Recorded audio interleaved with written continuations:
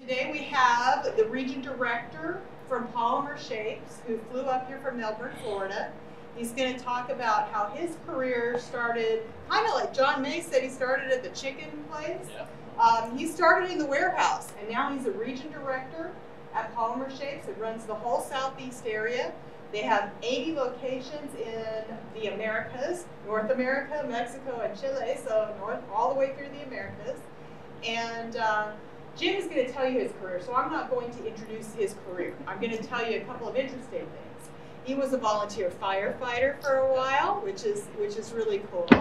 And he also had his very first experience last night at Sub Dogs. It was amazing. Yeah, and so Jim and Ellen went to Sub Dogs. I still haven't been there. I'll have to be there at some point, but they sent pictures, and that's their experience with Greenville so far, and we want to welcome Jim to ECU. Everybody able to hear me through this? So I've got 28 years worth of career to get through, and 45 minutes to do it in, so definitely we'll be talking fast through some points here, but I want to leave time at the end for some questions. So first off, thank you for having me. I feel honored to be here with the students. When Ellen had asked me to do that, she said, you know, you've had a pretty interesting career over the 28 years. That would be really cool to kind of come in and talk to the team about it. So I appreciate you having me. First off, I'll touch on who Polymershapes is. So Polymershapes is the world's largest plastic distributor for plastic sheet, rod, tube, and film. Like Dr. H said, we do have 80 locations across 4 countries, Canada, the United States, Mexico, with 2 down in Chile. We're about a $600 million company, and we do business with about 37,000 customers across the 4 countries. Little history as to where Polymershapes came from. In 1946, there were 2 competing companies, Cadillac Plastic and Commercial Plastic, that started. The thing they had in common was they both sold Lexan sheet. Lexan was produced by General Electric. They produced the resin to make the sheet. They manufactured the sheet, and then they sold the sheet to distribution, who then sold the product to the end users. In 2000, GE bought Cadillac and Commercial Plastic, so they were fully integrated from resins down to the end user. In 2000, the end of 2007, 2008, SABIC had purchased the plastic division from General Electric. Plastics is very volatile. It's a volatile market because a lot of the products are petroleum-based, so as the price of oil rises and falls, changes a lot of the price bases for the products that we sell. Not a good model for GE, so they sold us to SABIC, who was looking, they were really looking for the resin portion of the business, but it was a package deal to take everything on. SABIC was a $55 billion chemical company at the time as well. In 2016, they spun off the distribution part of the business and were able to sell us to a private family-owned business. So we were back to our roots where we were in the 40s, being privately owned with a shareholder group that we meet with once a year. And in 2021, last year, we celebrated our 75th anniversary. So 76 years this year, and still going strong. Some of the markets that we serve at Polymershapes that you can see, I'm not going to run through all of them here. That would take up the rest of the presentation. So touch on a few key ones though. Some of the pictures that you see. We sell products. We sell performance plastics to the aerospace industry. So for tray tables, seat backs, windows. The marine business for hatches and cabin doors. For bus and rail, with COVID that came out, partitions became a big thing, as well as some other things like seat backs in buses as well. We have a security division that sells bullet-resistant plastics into schools, hospitals, banks, things like that. Heavy equipment, food and beverage, playground equipment, and one of our biggest is the sign and graphic business. So there's waypointing signs everywhere you go, in trade shows, hotels, airports. That's some of the stuff that, some of the products that we sell there as well. So my marketing team helped throw together some fun slides for me. Gave them my presentation, and they threw some fun things in together. So, like Dr. H said, I am the Southeast Region Director, aka doer of many things. Over the 28 years of my career, I've been involved in quite a bit. So, proud story that I'm about to tell you about where I came from. So, first, on a personal side, I was born in 1975, the second of 4 boys. I grew up in New Jersey, graduated high school. I went to Catholic high school, graduated in 1993. Fall of 1993, I started taking a couple of college courses at a local community college, joined the fire department at that same time. So I was going to school during the day, taking a couple business courses, and going to fire school at night. Second semester rolls around, and I need to get a job. I need to make some money. So I excelled in math courses when I was in high school. So otherwise, I was a pretty average student. So I decided to take the test for New Jersey Turnpike to collect tolls. So it was a math test that I had to take. Rapid fire math, pretty simple questions, but the higher you scored, you had to answer more questions to get a higher score. That night, I was back at the firehouse, and there was another guy there that knew that I was looking for a job that had worked at Cadillac Plastic and asked me to come in. So next day I go in, I interview for a warehouse position there, and that day I was actually offered both jobs. So first decision to make, and now knowing that most tolls are collected electronically, probably a pretty good choice to make at that time. So April 12th, 1994, I start my career with Cadillac Plastic. The first job that I did was I had to tape a product called Thermoclear. It was a fluted material, so air passed through. It was for windows for a building in New York City. And I had to put solid tape on one side and vented tape on the other side so condensation didn't build in the sheet. Pretty brainless work, really. Anybody could do it.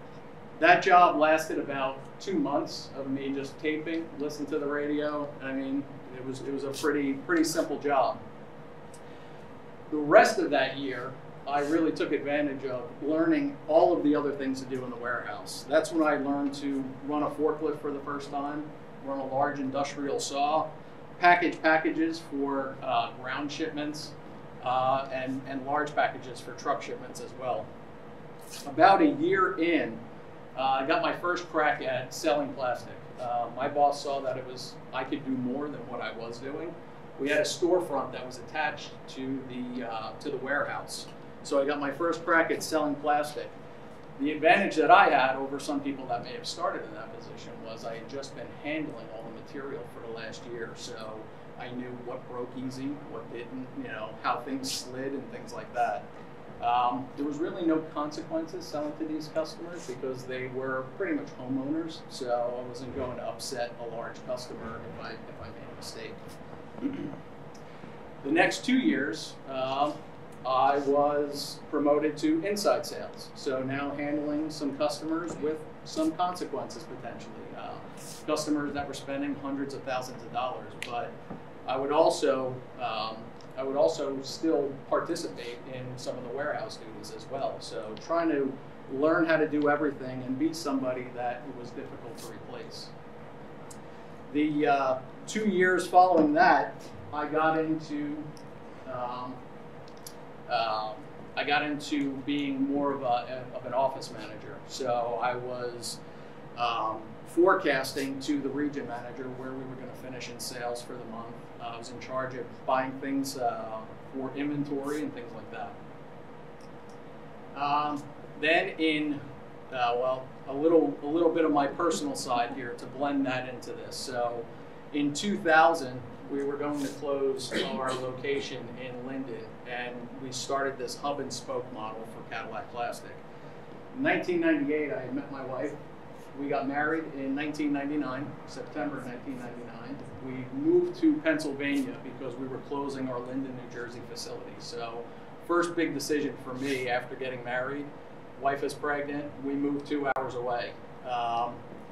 Back into inside sales, one of 5 people doing the inside sales job at that time. And just to touch on what the hub and spoke model was, that was a large hub would support the smaller locations around it. So the hub being the large location and then the spokes out to the smaller locations. During that time, I really wanted to set myself apart from the other 4 inside salespeople. I didn't want to just be 20% of the crew there. I wanted to do more. So that's where I really learned how to become a great salesperson. I didn't want to just be a good salesperson. Everybody else in there was pretty good as well. So I developed a way to do things. I developed a cadence. I did the same thing in the morning every day. The first 2 hours of my day was very similar. I went over my open orders, looked at what needed to go for the day, and then I contacted the customers before they contacted me looking for material. So I became somebody that they could rely on. We were sold in 2000 to GE. That's when that whole sale happened. So I had started to develop more of a presence as somebody that they could count on the inside.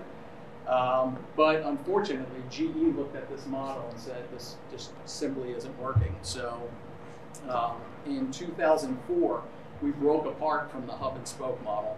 My boss at the time was from southern New Jersey, so he went to go run a struggling Philadelphia location at that time.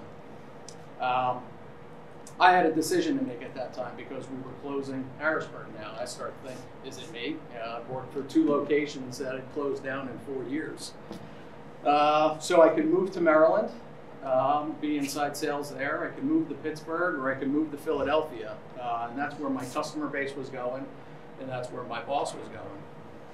I came up with an in-between, and I decided to work for Philadelphia, but live in central Pennsylvania. So now I'm driving 97 miles each way, up at 4 a.m., out of the house by 4:45. First one to the office at about 6:15, but 90 minutes on the road, I had to make the most of my time, being out there. So what was I going to do? I downloaded a lot of books.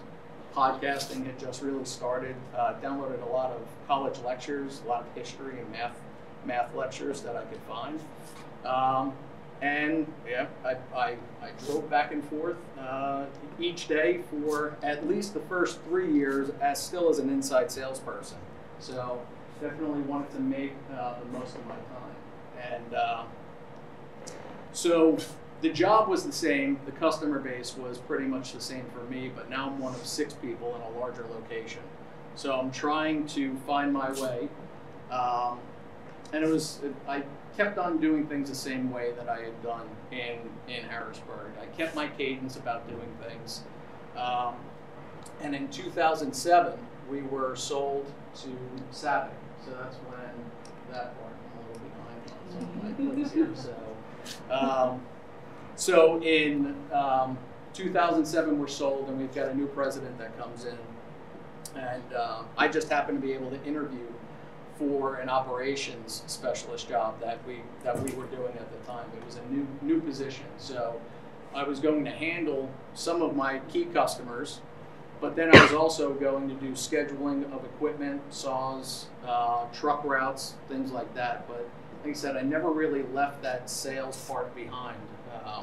Without sales, a company has nothing. So I always wanted to be attached to that sales side of the business as well. Still developing a new cadence for this job. I would schedule the equipment and the trucks. Being the first one there, my team knew when they got to the office, they knew everything was set up, ready to roll. Made their jobs easier. Again, being a little bit tougher to replace at that time.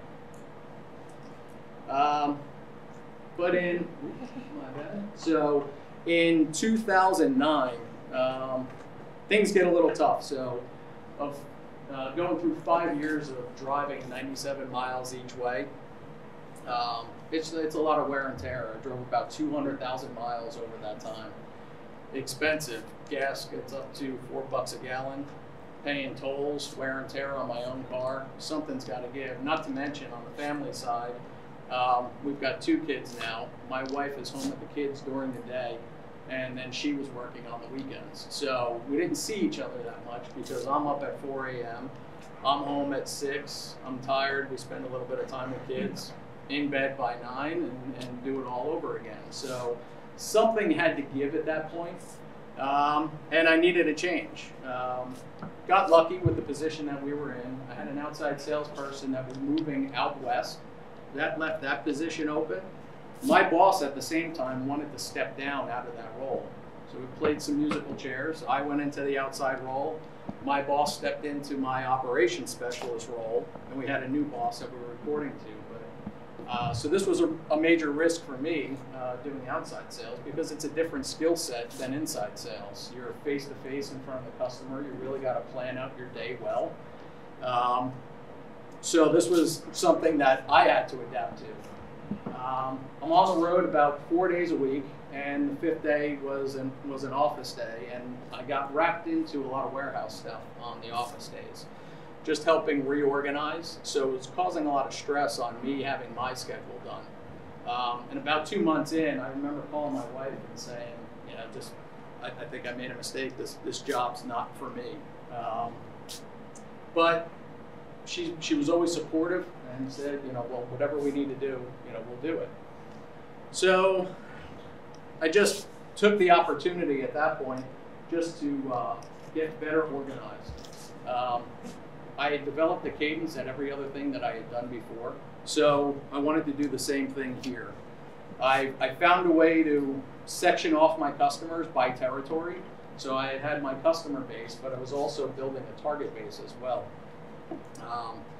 So I was making the most of my day. My goal was to see 7 to 8 customers a day. So I would always have a good 4 or 5 anchor customers in there while I was throwing in the targets as well. So during that time on the road, I did outside sales for the Philadelphia location for 2 years. SABIC develops this scorecard of how they're going to measure OSRs. It was based on a bunch of different categories, but it was heavily rewarded on 3-year-in-a-row success. So it was weighted for people that had done it successfully over time. In the 2nd year, I had made it to the top 10. So I really started making a name for myself as somebody that was pretty good at finding new business and selling a wide range of products. So, like I said, my wife was very supportive at the time. She still is. And we, more now than ever, right? So, and we used to save up. We would take the kids to Disney every other year, every 3rd year, or whatever it was. And we talked about it would be great if something ever opened up in Florida to eventually move to Florida. And in 2011, I decided to make a lateral move. Outside sales position for Orlando opens up.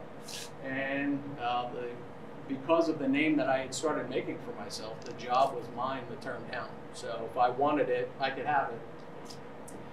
So I moved to Florida in 2011. We had sold our first house that we had bought in 2001. Packed up the kids and moved down. I get a new boss at that time, a new team that they don't know really anything about me, the inside people or the warehouse people at the time.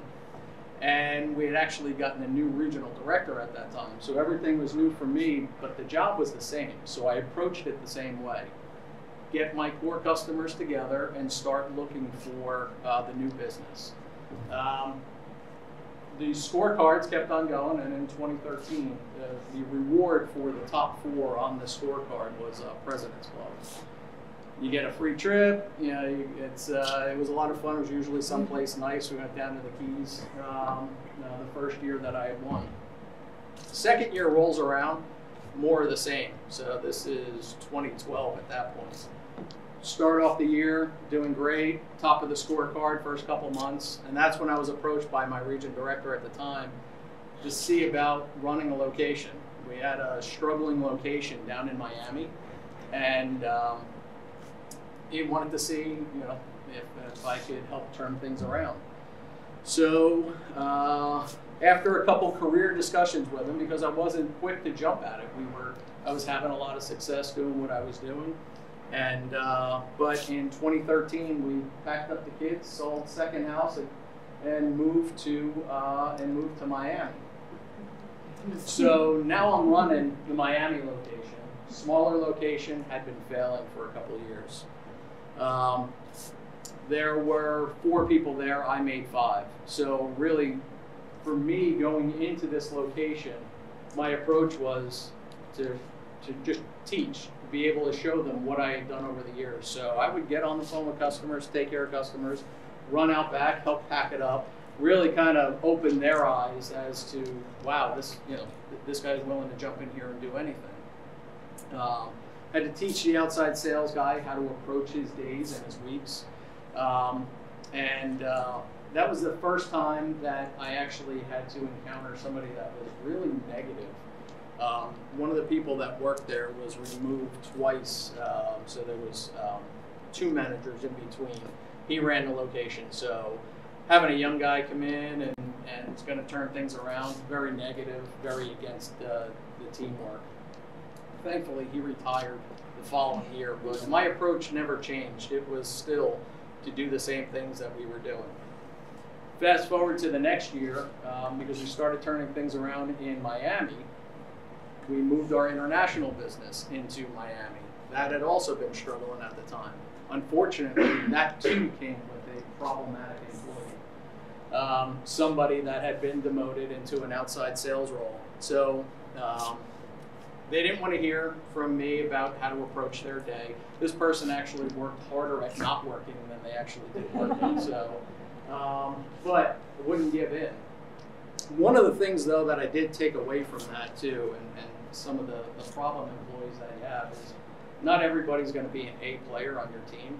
Sometimes there's going to be B players, and that's fine. Don't expect you out of everybody, but get the most out of what you can out of those people. I really tried with this second problem employee, and just wasn't working. So she had decided to move on at the end of, so that was 2014 that she had moved on, 2013. So then Savick, we get a new president, and he wants to go to this district model. And what that is, we would have a district manager running multiple locations. You would have the support of a sales manager and an operations manager. The salespeople would report up through the sales manager. The warehouse people report up through the operations manager, and both report into the district manager. So I'm running the South Florida, I get Puerto Rico, and the international business at that time.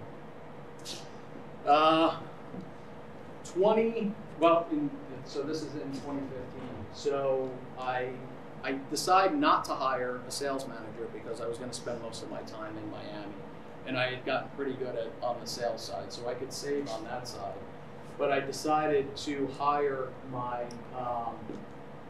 my previous manager that I had in Harrisburg and in Philadelphia to be my operations manager. So for the first time, I've got somebody that I reported to now reporting to me. So, and this happens again in my career later on. And one of the things that I take out of that is just be careful how you treat people on the way up, because you may meet them again on the way down. So always be mindful of how you treat people.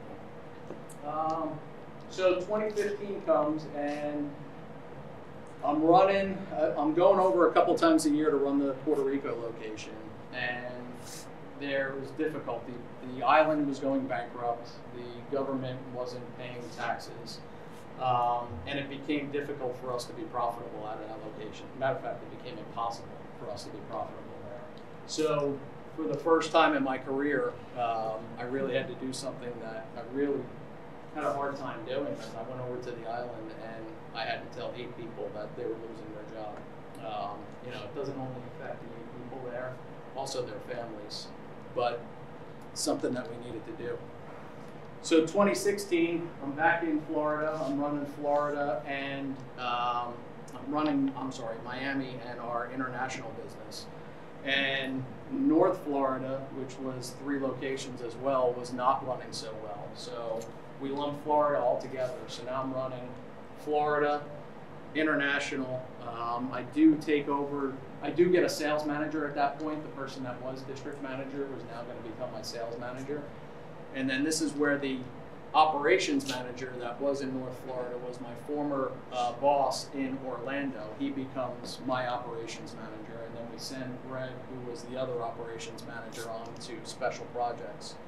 So again, this was where I had somebody reporting to me that I used to report to.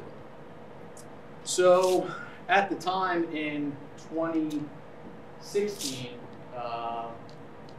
Savick wanted to sell off the distribution part of the business. Again, going back to when they acquired us, all they really wanted was the resin part of the business. They didn't want the manufacturing or the distribution part of the business, but they kept us for about 7 years before they finally sold us off, and we went to private ownership. Before that happens, I'm asked to move back to Central Florida to be in the middle of the territory again. So this is the third house that I'm selling in 5 years, moving the family again. My kids are in high school now at this point, so stressful on the family as well. But it was definitely the right move, because as we were sold, we went into what was called decentralization. So that was breaking apart of all of the districts that we put together. Under this model, which was a profit-sharing model, you were responsible for one location. You really had to give your focus to that one location to be successful. So a manager runs one location. We actually call them PCMs, Profit Center Managers, because all of our locations are profit centers. Just a little touch on what the profit share model is. So you have your sales and your cost of goods sold. You take that out. You've got all of your expenses that come down to an operating income. We pay the owners off in investment charges. So for our accounts receivable, our accounts payable, and all the inventory that we have on the floor, we pay an investment charge to the owners. And you're left with this lump of money. 28% of it goes to the actual location. 12% goes to put profit share together for our corporate office, and the other 60% is reinvested back into the business for acquisitions, equipment that we need, things like that. So we're told at this time, a new president comes in that had been in this model before, that profit sharing, if you do it correctly, can be life-changing. Okay, what does that mean? And they're talking about people that run locations making hundreds of thousands of dollars. We'll say, okay, we'll see what this looks like. So I'm running Orlando, so it was late in 2016 that we were acquired. We couldn't get the financial structure together to do profit sharing until 2018. So we had the rest of 2016 and all of 2017 to really come into profit sharing on a clean sheet. I used that time and the time that I had with the president, who was very familiar with the model, to really learn what key levers are there to pull in order to be successful. You can't have aged inventory on the floor. The longer you have the inventory on the floor, you're paying an investment charge for that every month. That was key. Dealing with taking sales with low margins, you're not really putting anything to the bottom line. Not working with key suppliers, that would work against you as well. So during this 15-month period, 2016 and 2017, I had fired low-margin customers. I had fired customers that paid us poorly. All these things that worked against us in this model. And then we went into 2018 on a clean sheet. I had mentioned before that we would meet with our shareholders once a year. So we have a forecast meeting. Mine's actually coming up in 2 weeks. That's when you spend time with the shareholders to tell them, this is what I'm doing with your business. This is how I'm going to give you a return on your investment. There's about 9 people that are in the room that are shareholders in this business that have been doing it for hundreds of years combined. You really kind of understand at that point that they could give you some good advice. So it's really kind of learning what you can at this point, and making the model work for you. I actually threw away about $60,000 in bad inventory at that time.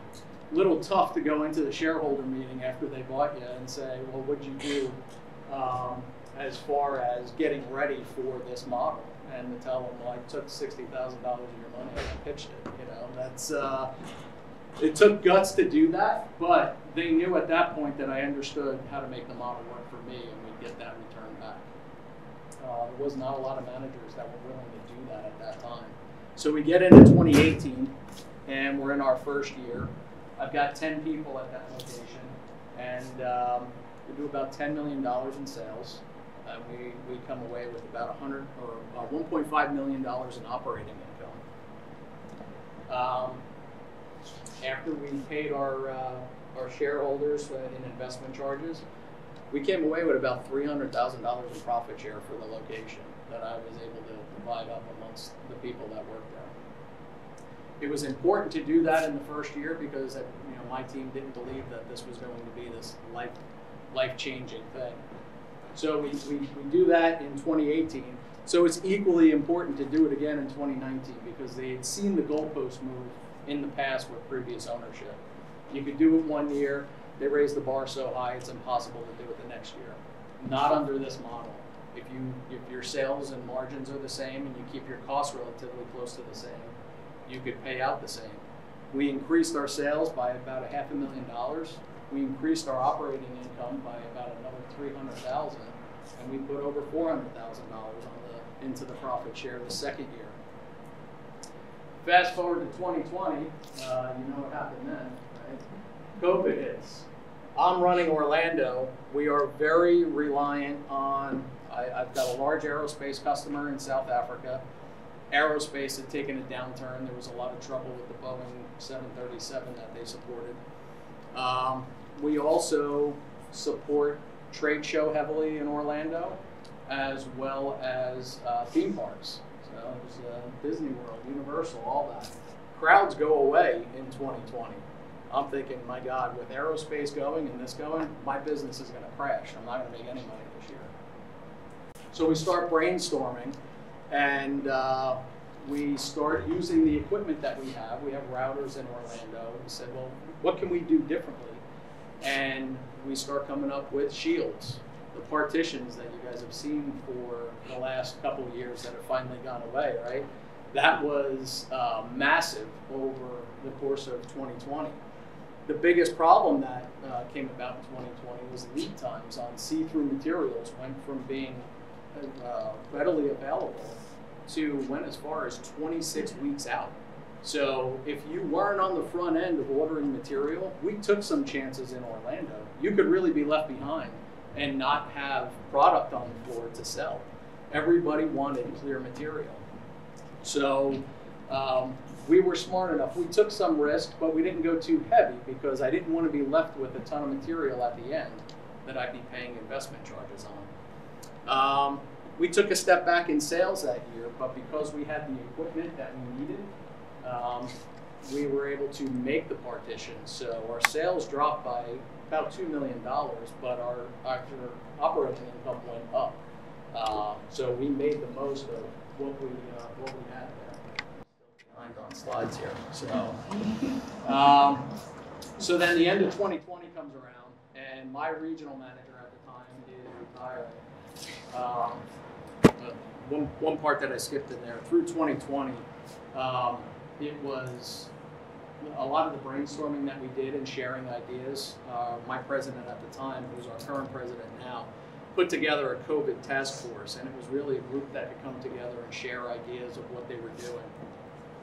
When the region manager position opened up, I interviewed for that position, and that was the biggest thing that he said put it over the top for me getting this position was the way that I shared ideas then and my approach to that. He needed me to do that for the 10 locations in the Southeast. So January 1st, 2021, I take over as the region director for the Southeast, and that's the position that I'm still in today. So I support 10 locations in the Southeast, from Charlotte and Raleigh down through Miami, and then over to Louisiana. It's been pretty rewarding for me to be able to get these 10 locations thinking similar to the way we did in Orlando. Like I said, this model, if you work it properly, it does work for you, and it can be rewarding. So to wrap things up here, just some of the key takeaways. Develop a cadence, be better than everybody else, work hard, as you heard that from John this morning. Take some risks. Calculate your risks, but take some risks. Show up early and stay late. Pretty easy to do. Earn your spot. Nobody owes you anything. Own your career. And I am not a public speaker, but I thought that when this was asked of me to do this, one of the things that I say to my team all the time is get comfortable with being uncomfortable. So this is uncomfortable for me to do this, but I'm happy to come in and spend time with you guys. So I appreciate you having me, and if there's any questions, fire away.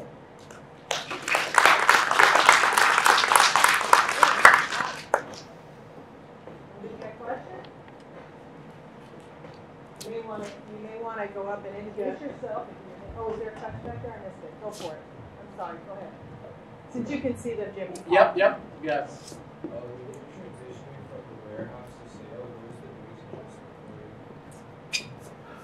Well, like I said, I had the advantage of handling the material. I really hadn't been in any kind of sales position at all before that. Even coming out of high school, I wasn't sure what I wanted to do. But like I said, I excelled in math courses, so I was good at numbers.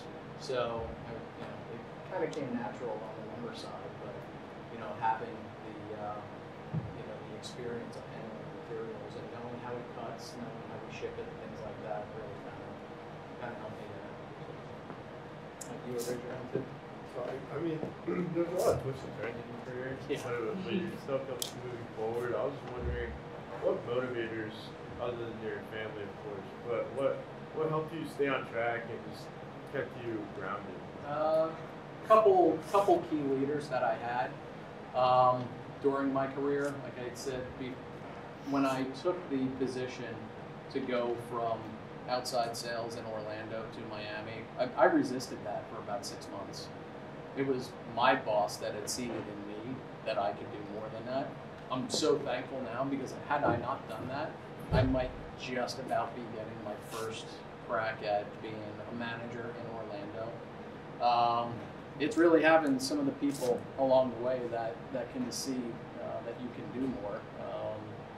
That was big for me, but definitely the support of my family. It was tough moving the kids through some of that. When we moved down to Miami, my son had just started high school, and one of the things that he had asked when we got down there was just, no more moving, let me get through high school. And then 2 years later, we had to do it again. So I went to him before. We made this decision as a family.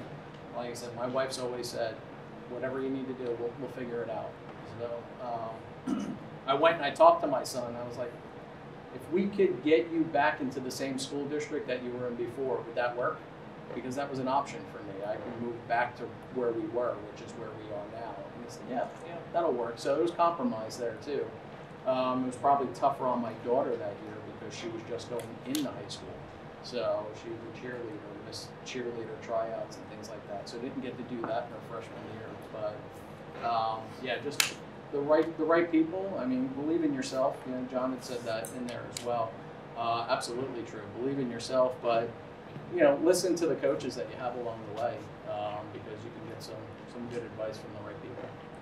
It's kind of like what we talked about in class, how sometimes you just need someone to nudge you, even though maybe you don't think it's something you do well at, but then someone kind of pushes you like, hey, I think you'd be really good at this, and you give it a try.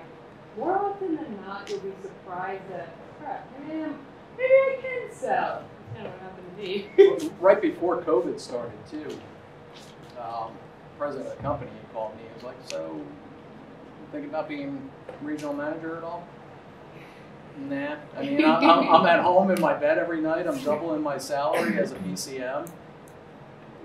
Why would I do that? And then it was through that whole task force too, that I saw that as well, that I can help other people be successful. So instead of 10 people that work for me in Orlando, I've got 80 people that I'm responsible for in the Southeast region. So yeah, it's just a lot more rewarding. And now my kids are college.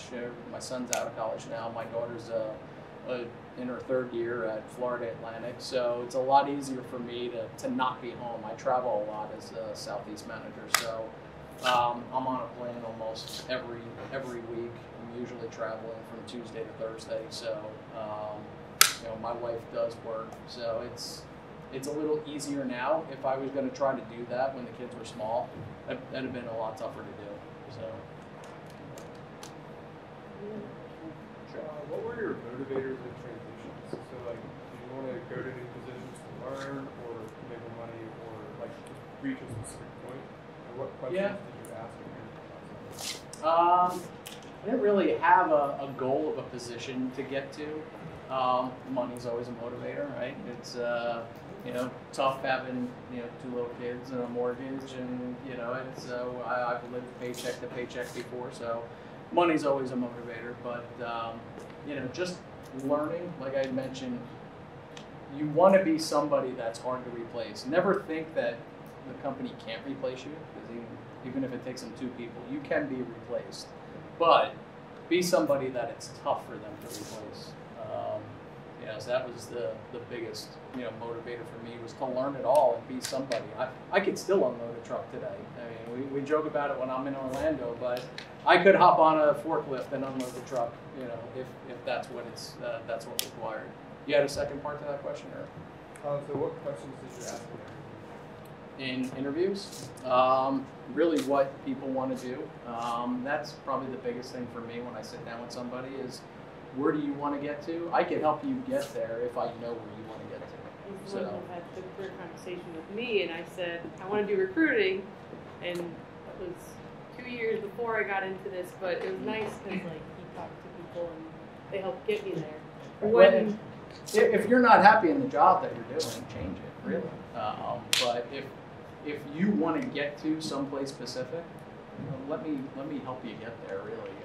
If you're in sales and you're miserable in sales, or it's just not the thing that you want to do, find what you want to do. You know, that was the other thing John said. He's got a passion for what he does. You know, when you have fun at work, it's not really work. So, all right. Thank you. I appreciate you guys having me.